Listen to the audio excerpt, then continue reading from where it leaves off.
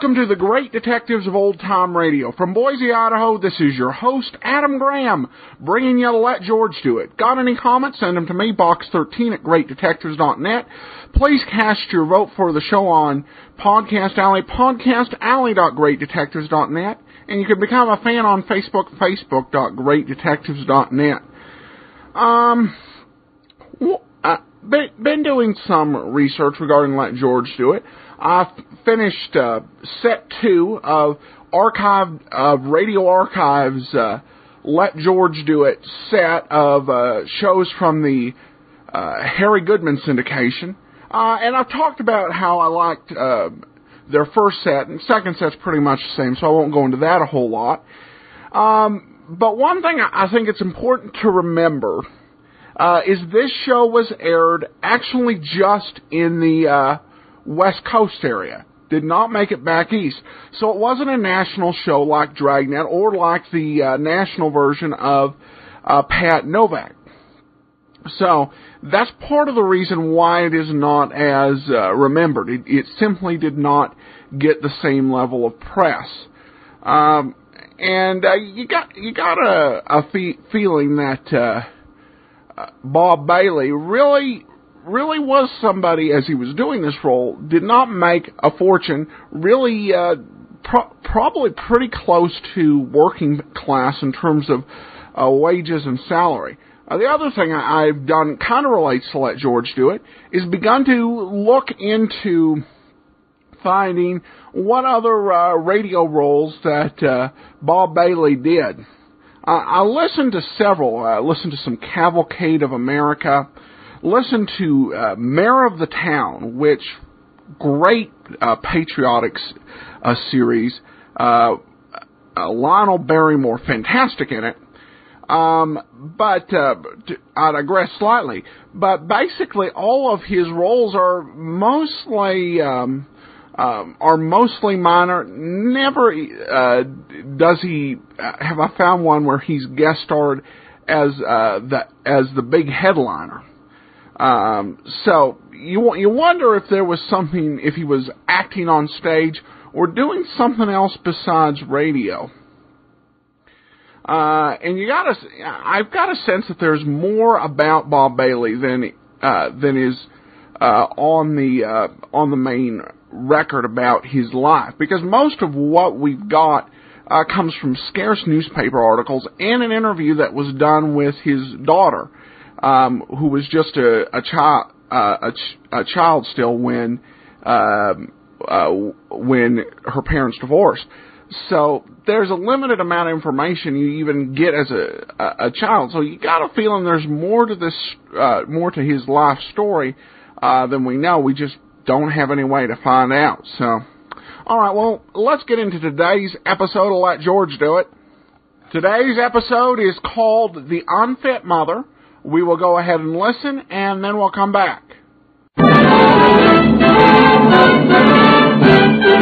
Standard of California, on behalf of independent Chevron gas stations and Standard stations throughout the West, invite you to Let George Do It. Another adventure of George Valentine. Personal notice. Danger is my stock and trade. If you feel that you're one against the world and the help you need must be discreet and confidential, call on me, George Valentine.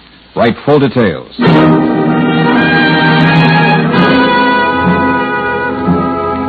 Dear Mr. Valentine, in this whole world, there's only one person I care about, my 12-year-old daughter, Penny. This Friday, I lose her, unless I can make her change her mind about me. You may be the one person who'll believe my side of the story instead of the juicy tabloid version everyone else chooses to believe. If this appeals to your, let's say, chivalrous side... To your, let's say, chivalrous side, I'll be home all day tomorrow. 19 Montclair Drive, Lakeside Heights. Signed, Barbara Eversole. Barbara Eversole? What do you know? What do you know? Barbara Lawson Eversole. All right, so she has a maiden name. Hey, you know, I flunked medieval history in college because of this gal. You mean she wouldn't let you copy from her paper? Nothing as intimate as that, Angel. You see, she was in a musical comedy, and it stayed in town for 6 weeks. Uh-huh. Matinees Tuesday and Thursday, 2:30. Same time as my class in medieval history. Yeah, I know. You had a conflict. On my history exam, they asked me who sank the Spanish Armada, and the only name I could think of was Barbara Lawson, the most beautiful girl in the world, to quote the posters. And I thought you worked your way through college. Yeah, except on those Tuesdays and Thursdays. Brooksy, we're going to drop in on Barbara Ebersole, if just for Auld Lang Syne.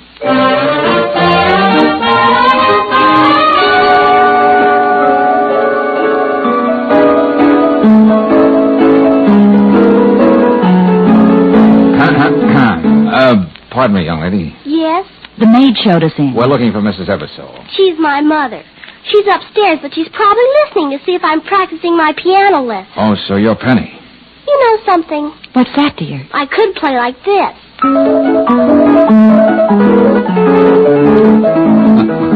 Well, that's a great improvement on what we heard when we came in. That's the way she'd like to hear me play. But when she's in the house, I play like this.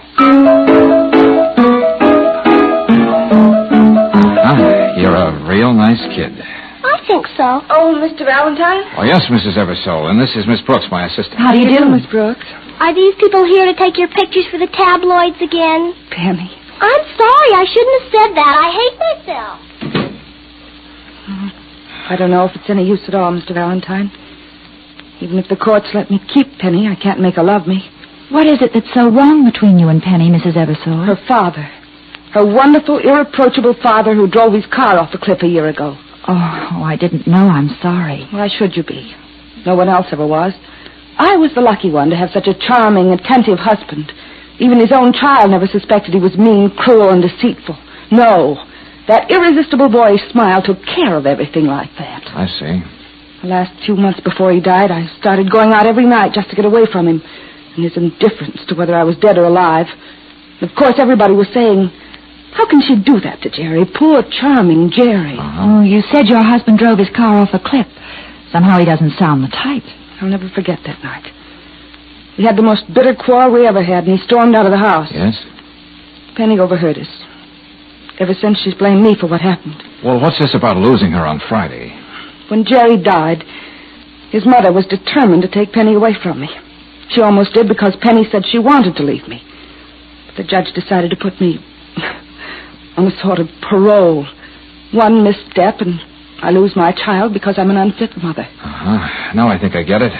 That business about tabloids, that was the picture of you in the papers when you were brought up on a traffic charge. You don't have to be so charitable, Mr. Valentine. They called it drunk driving. But I tell you, I was framed. Framed? I had dinner with Dan Edwards. I swear I had nothing stronger than coffee. Next thing I knew, I was alone in my car on the side of the road, and there was the policeman. Oh, who is this Dan Edwards? I met him a short time ago. He was fun. We went out a few times, and then, well, this thing happened. Well, certainly this Mr. Edwards can explain you weren't drinking, that you were ill or something. Seems the little gentleman can't tell a lie. His version is that I had a little too much, created a scene in the parking lot at Club 44 and drove off without him. And you want me to prove it was a frame, is that right? I don't know how you're going to do it, but you must. Before Friday. Penny's all I got. I can't lose her. She'd go on thinking of me as a... Oh, Mr. Valentine. Oh, now, Mrs. Ebersole, don't. 2 days isn't an awful lot of time, Mrs. Ebersole, but I'll do my best.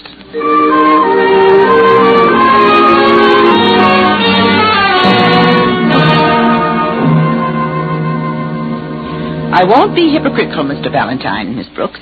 I'm glad this thing happened to Barbara. Mrs. Ebersole, isn't that a pretty harsh thing to say about your daughter-in-law? I told Jerry he should never have married a girl like that. Now, Mother, Barbara was Jerry's wife. And you're his brother, Leonard. You should be glad we're getting Penny away from this woman on Friday. Oh, we've heard so much about your son, Jerry. Yes.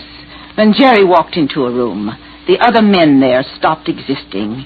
You could tell that just by looking into the eyes of every woman. Yet he was kind and gentle. And when he smiled... Yes, we've heard all about that smile. I can understand your skepticism, Miss Brooks, but Mother's quite right. My younger brother was admittedly perfect. Mrs. Ebersole, I just dropped in to tell you I'm playing on Barbara's team. Young man, you're wasting your time. There's no other explanation for what happened to Barbara that night, except the obvious one you'll find on the police blotter. I'm afraid, Mr. Valentine, my sister-in-law hired you to make her story sound a little more plausible. Could be. I'm going to have that child if it's the last thing I do. And I'm going to see that Barbara gets an even break if it's the last thing I do. Come on, Brooksy. Yes, George. Hey, look, Brooksy. How would you like to go to Club 44 tonight? I can recommend the food, and the music's not too bad. Oh, I'd love it, darling. What time do you pick me up? You're going to be there alone. Alone? Well, not exactly. If I've got the right slant on this thing, you'll be with Dan Edwards most of the evening. Dan Edwards? I'll be waiting at Barbara's for your call. Well, what am I supposed to do? Mostly be your beautiful self, Brooksy. But to be more specific, here's the deal.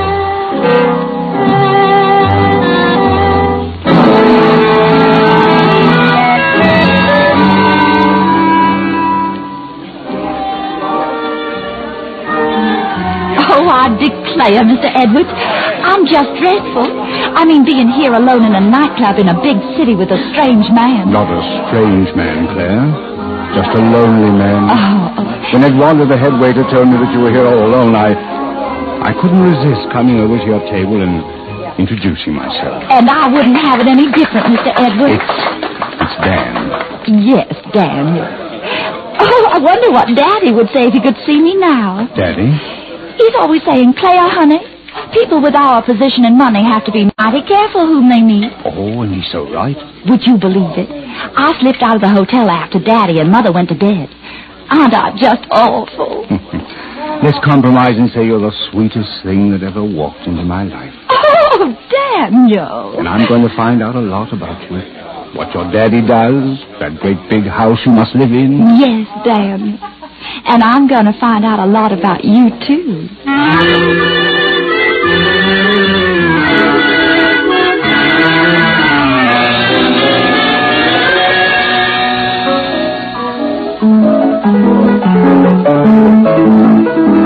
Not just practicing tonight, eh, Penny? Oh, Mr. Valentine. Anyway, she can't hear me. She's in her room, and the door's closed. Penny, you love to play the piano, don't you? Yes, when I'm alone. Well, tell me something, Pieface. Who started you taking piano lessons? She did, and made me practice every day, whether I wanted to or not. And now you love to play, but not when she can hear it. Well, that's kind of cockeyed, isn't it, kid? Well, I don't have to talk to you. I'm going up to bed. Where's my book? Oh, that's it? Yes, let me have it. Yearbook, Denfield College, 1933. Yes, my father's picture is in there. I'll show you what they say about him. Here, doesn't he have a wonderful smile? Listen. Ebersole, Jerry, most popular man on the campus. Captain, water polo team. Most likely to succeed. Yeah, that's all right. None of the others had things like that written about him. Look at the very next one under Father's picture. Eggleston, Frank, campus clown. Good old Eggy. See what I mean? Eggy the clown. Oh, it's good to hear you laugh, dear. Oh, I was just going up to bed. Penny, wait. Good night. Never mind. Did you find out anything, Mr. Valentine? No, but I did want to know a little more about this Dan Edwards. Well, he introduced himself and said he was a friend of Jerry's at Denfield College. Yeah? He told me about the time just before he and Jerry were supposed to graduate. Jerry stole the clapper out of the chapel bell. Oh. Leonard had to square things with the dean and make sure his mother never found out. I see. Mr. Valentine, there was nothing wrong with my going out with Dan. For a year, I kept myself cooped up in this house, trying to be the perfect mother. Always remembering Judge Blanchard saying, "One misstep, Mrs. Ebersole, and Penny goes to her grandmother." And having dinner with Dan once in a while sort of helped take the pressure off. That's right. I can't think of any reason Dan would lie about what happened that night. But what did you find out about him? Not much, Mrs. Ebersole, not much. But I have an idea that even at this distance, I'm learning more and more about Dan Edwards every minute.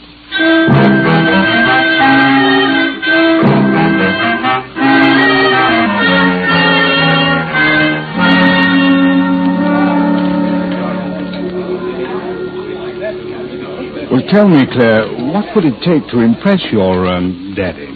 Like I keep saying, Daniel, he judges everybody by the substantial people they know. Well, I know some pretty important people in this town. You do? Yes. I advise them on their investments, help them spend their money. Here, just look at this check. Oh, my goodness.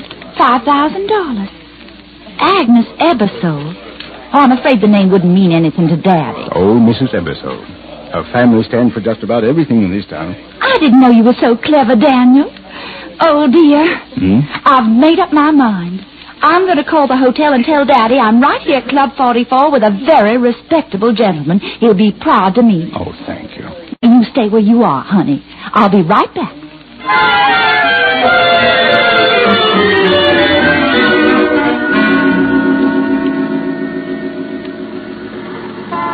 I got here as soon as I could, Brooksy. Edwards inside? Yes, Daddy. And I just bet Mr. Dan is getting awful fidgety in there. All right. Are you sure about that check? Yeah, I saw the signature. Agnes Ebersole. Oh, good. That's a break I didn't even hope for. Now go on back inside. Well, what are you going to do, George? Oh, that's the surprise, Angel. The question is, who is it going to surprise most?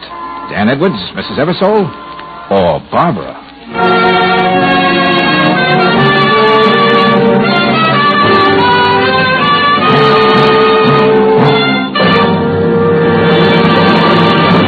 We'll return to tonight's adventure of George Valentine in just a moment. Meanwhile, a word about an extra service. When it comes to travel, Priceline gives you choices. Either name your own price on hotels, rental cars, airline tickets, cruises, and even more, or save money with published specials. For great deals on travel and to support great old-time radio, remember JohnnyDollarAir.com.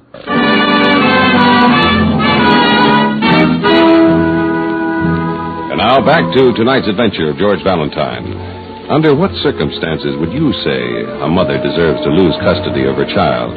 Well, Barbara Ebersole, ex-chorus girl, is almost certain to be declared an unfit mother, unless George proves that Barbara's recent front-page escapade was a frame-up. At Club 44 now, George makes his way toward the table where Claire is sitting with Dan Edwards, the man who seems to be the key to the whole problem. Hello, beautiful. I beg your Oh, pardon. now don't say you don't know me just because it happens to be true. Now, wait a minute, friend. Friend? Okay, prove it. Introduce me to the lady. Just you paying no heed, Daniel, honey. A belle from Brooklyn. Mind if I sit down? Look, we don't know you, mister. Now, on your way. Please, Daniel, not here. What would Daddy say if he found out I was involved in a fuss? Why, the lady's absolutely right, sir. But I'll be glad to give you satisfaction out in the alley. Okay, smart guy, come on. Don't you hurt him too much now, Daniel, honey.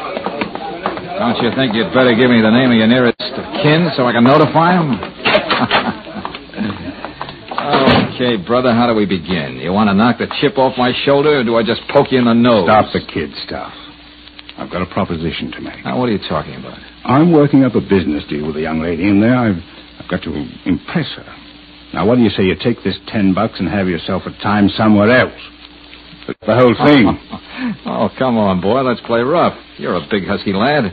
Let's see if you can take care of yourself. Okay, I gave you your chance. Now. Oh, what an opening. Hey, what do I have to do to make you sit down? I'll teach you to not to go around waving checks in front of young ladies. Now, where is it? Here we are. $5,000. Mrs. Agnes Ebersole, paid to Dan Edwards. Well, I wonder how she's going to explain this little payment.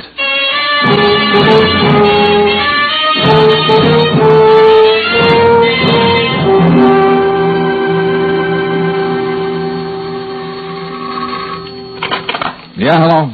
George, what happened to you? I've been calling your apartment for an hour. I know, Angel. Just came in. I went out to see old Mrs. Ebersole. Oh, then you got the check. What did she say? Nothing, because she wouldn't see me. Oh. But maybe it's just as well. She can explain it to the judge tomorrow. So see you in the office nice and early. Oh, and Brooksy. Yeah? Just wanted to say you did a smooth job with Edwards. Thanks. Oh, it wasn't nothing, honey. Good night, Chicken Child. Not as smooth as you thought, Valentine. What? How'd you get in my room, Edwards? I've been waiting for you to show up. Oh, maybe I underrated you, boy. You're quite a grim character when you're holding a gun. I could just ask you to hand over that check, but I'm going to do it the hard way, too. How's this for a start?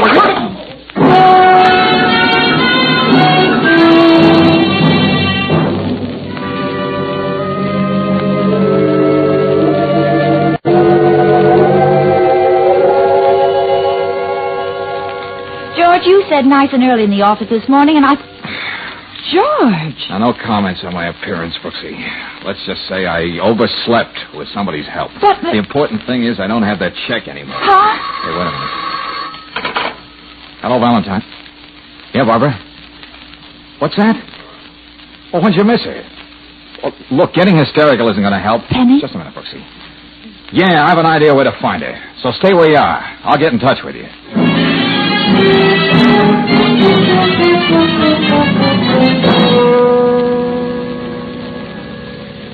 Grandma, don't let him take me away.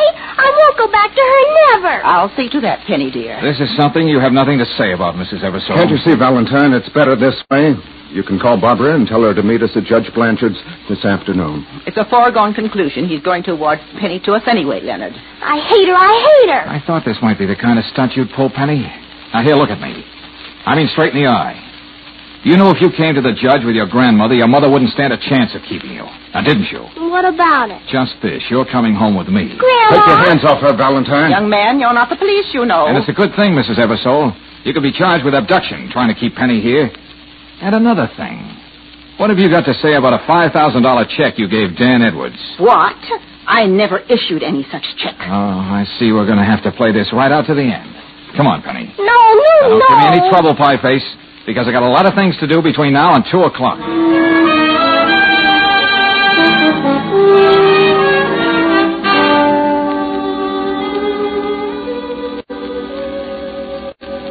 Dean Bronson, young Jerry Eversole was quite a big man here at Denfield College, wasn't he? Well, Mr. Valentine, he had one of those rare personalities that ingratiated him to everyone he met. Yeah, I know, that charming smile. That's right.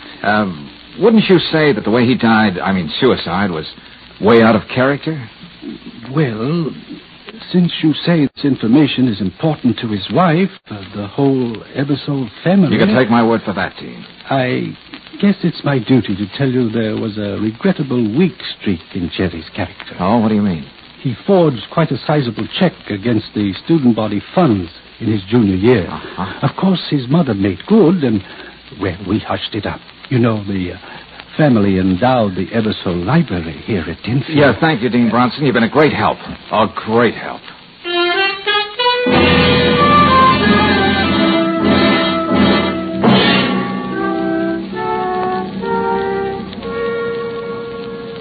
Mr. Dunlap, Jerry Eversole was working for your brokerage firm when he committed suicide, wasn't he? Why, yes.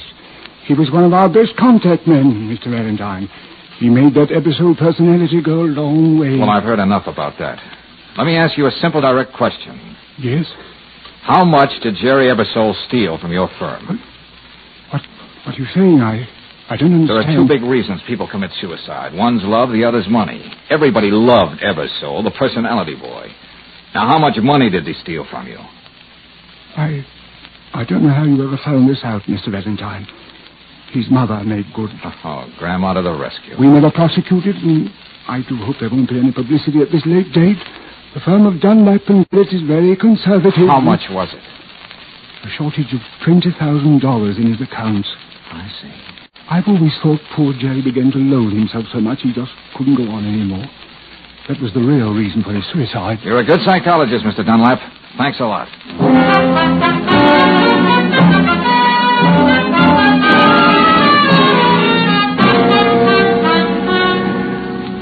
Brooksy, I've made up my mind. I'm going to tell both Barbara and the kid the truth about Eversole. Where are they? Upstairs, getting ready to leave for Judge Blanchard. Oh, that's right. We don't have much time. George, we usually see eye to eye about things. But I think you're wrong this time. Penny's a sensitive, unpredictable child. You don't know what a thing like this might do to her. Well, it may just jar her enough to realize what she owes her mother. Or it may have the very opposite effect. All right, so it's taking a chance. Okay. But look, Brooksy, Peggy is young, with a whole life ahead of her to get over any kind of shock. What does Barbara have left if they take a daughter away from her? Well... Oh, no, Brooksy. I'm going to tell them both what the score is before we meet the judge. And I'll need your help, just the way we worked it out.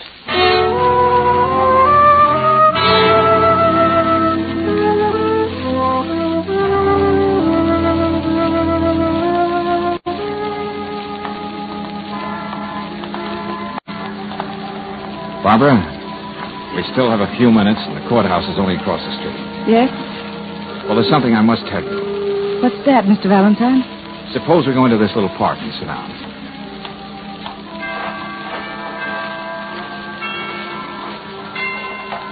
Penny wouldn't even walk down here with me. She insisted on walking with Miss Brooks a half a block behind us. What chance do I have? Let's wait and see, huh? Those chimes from the tower, They're beautiful, aren't they? Yes. What did you want to say, Mr. Valentine? I'd like to see the judge and get this over with. Please, Barbara. Those chimes. They make me feel like praying, and it's been such a long time since I've prayed. But there's only one thing I want, and... What I've got to say can wait, Barbara. Why don't we both just sit here and listen to the chimes for a while? Dear Lord, if I can't have Penny, let her be happy wherever she is. And if the only thing that will really make her happy is to forget that I was ever her mother, let it be that way, too. Amen. Barbara, this is what I wanted to tell you. I found out today why Jerry killed himself. What? He stole $20,000 from Dunlap and Garrett. Oh, no. That's the truth. And his mother covered for him, just as she did every other time he got into trouble. I don't believe it. You're lying, both of you. Penny, what's she doing here? I didn't know she... I'll never believe that about my father, never. Please, Penny, wait. Oh, Mr. Valentine. I'm sorry. I thought if Claire brought Penny here... Well, whatever slight chance I had is gone. But it doesn't matter. Judge Blanchard's already made up his mind. Let's go and get the formalities over with.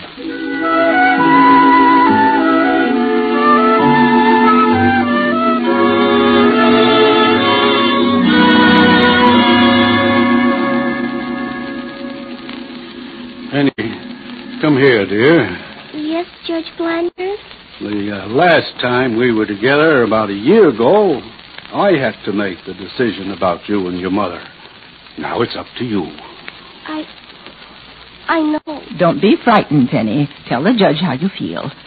Yes, Grandma. There's something I'd like to say, Judge Blanchard. Please, Mr. Valentine, what else is there to say? You can see the nervous state of this child. It'll be a crime to let her stay with her mother. Let Penny go on, Mr. Valentine. Okay, but I'm not through. Take it easy, darling. Penny, you're a sensible little girl, and you're old enough to know whom you'd like to live with. Well, Don't be afraid to talk to the judge, Penny. I would like to... Go on. I want to go home and live with my mother. Oh, Mother. Penny, my baby. I heard what you said when you were over there in the park. That it would be better if I forgot all about you. If it would make me happy. Oh, now, hush, darling. That doesn't matter now. I kept thinking about it, and somehow I know what Mr. Valentine said about Father is true. Oh, Mother. Mother. It's been a whole year since you called me that. Judge Blanchard, I don't know what came over Penny, but certainly we can't forgive this woman's scandalous behavior. Don't you dare talk about my mother that way. Penny, what are you saying? Couldn't we go home now? Together, Mommy? Judge? I think you can decide the way your heart's telling you to, Judge Blanchard. And if we can have a few minutes alone, I think we'll even be able to satisfy the law.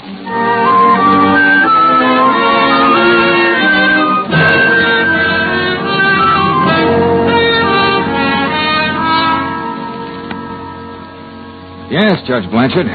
Leonard hired Dan Edwards to have Barbara conveniently drugged that night. But what would be Leonard Ebersole's reason for doing anything like that? Well, the old girl was prepared to leave her entire fortune to Penny if she could get her legal custody. Leonard wanted to be in the position to administer the estate. After all, Penny doesn't come of age for 9 years.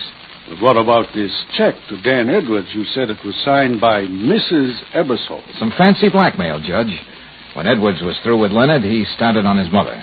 The Ebersoles. It's hard to believe. George, how did you suspect Leonard? Edwards never graduated from Denfield with Jerry. In the college yearbook, it was Ebersole and then Eggleston. No Edwards. Then who could have told Edwards about that little escapade Jerry had in his senior year? The one with the chapel bell. Well, that was all hushed up, see. The mother never knew about it. It had to be Leonard. Pretty good work, Valentine. You know, when I was district attorney, I would have a job for you. Oh, well, thanks. George may be able to return the compliment and have a job for you someday soon, Judge. I hope. Beg your pardon? Oh, of course, we could go to a church. Oh. Oh, no. I'll be more than glad to say the all-important words, Miss Brooks. Oh, wait a minute. Now who's getting framed? Come on, Brooksy.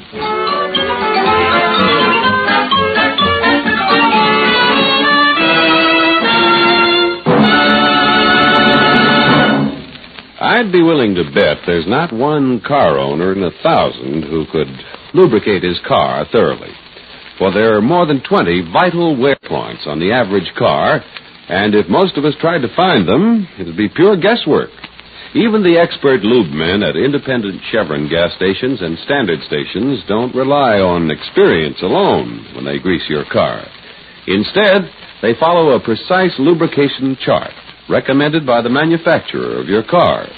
And they use RPM greases and oils, each one tailor-made to protect those key wear points. Tailor-made, too, to smooth out shocks and give you easier riding.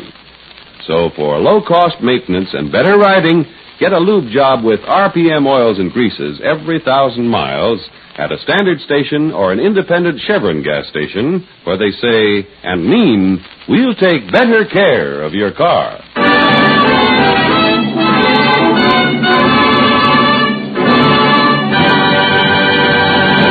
Next week, when you tune our way for another adventure of George Valentine, you'll hear... George, the door isn't locked. Yeah, wait a minute, Angel. Put the light on. George!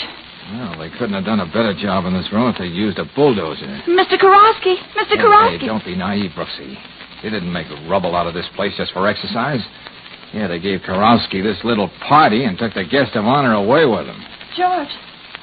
Oh, come here, look. Huh? Oh, yeah. Blood. They couldn't wait, could they? Oh, but he's such a little man. We're up against a racket that thrives on little people, Brooksy.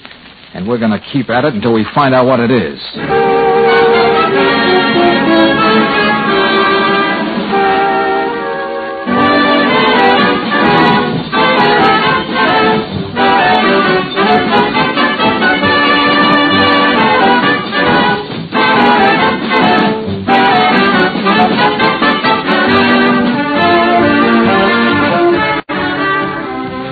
Tonight's adventure of George Valentine has been brought to you by Standard of California on behalf of independent Chevron gas stations and standard stations throughout the West.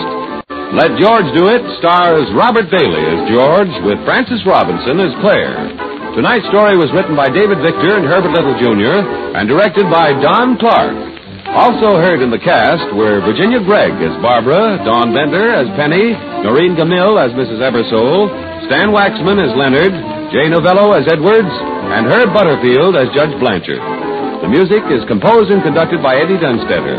Your announcer, John Heaston. Listen again next week, same time, same station, to Let George Do It. This is the Mutual Don Lee Broadcasting System.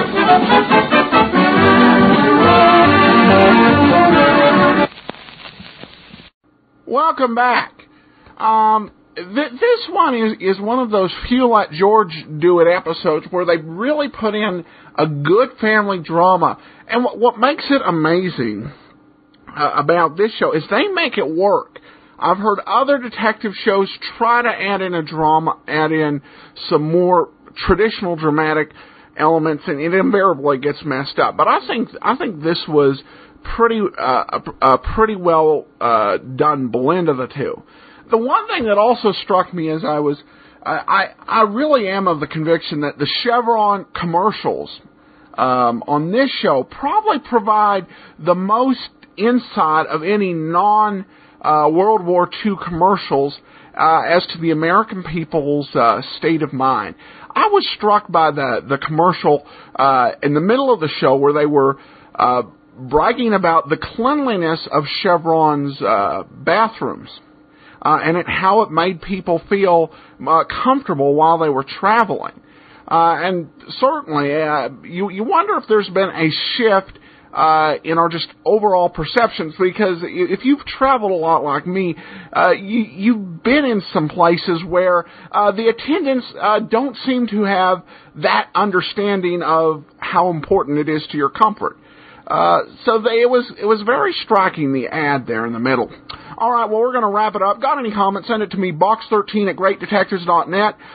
Please cast your vote for the show on Podcast Alley, podcastalley.greatdetectives.net. But from Boise, Idaho, this is your host, Adam Graham, signing off. We'll see you tomorrow.